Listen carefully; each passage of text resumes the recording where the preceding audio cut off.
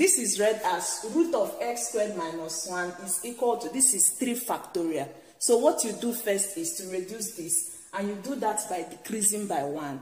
So we are going to have, this will give us 3 by 2 by 1 to give us 6. So in answering this, we are going to have root of x squared minus 1 is equal to 6. Remember, to find x, you remove the radical sign by squaring both sides. So this is what you do.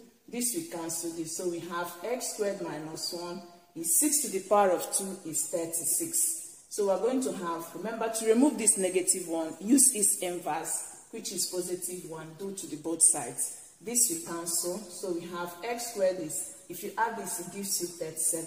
To find x, you take the square root of this 37, both the positive and negative value. 37, root of it is a prime surd. So this is the answer. Please subscribe and like.